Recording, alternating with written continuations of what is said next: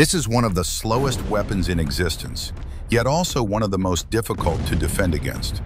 It is far easier to intercept a cruise missile flying at 1,000 kilometers per hour than a torpedo moving at a mere 100 kilometers per hour.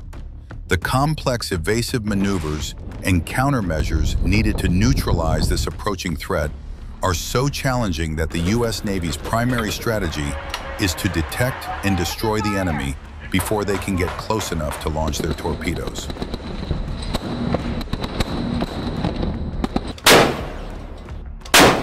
"120 years ago, with the advent of the first self-propelled torpedo, large warships used a different defense: protective nets.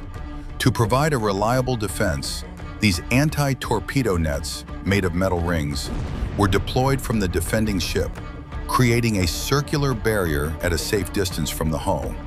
The goal was to absorb a torpedo's impact and prevent catastrophic damage to the vessel itself.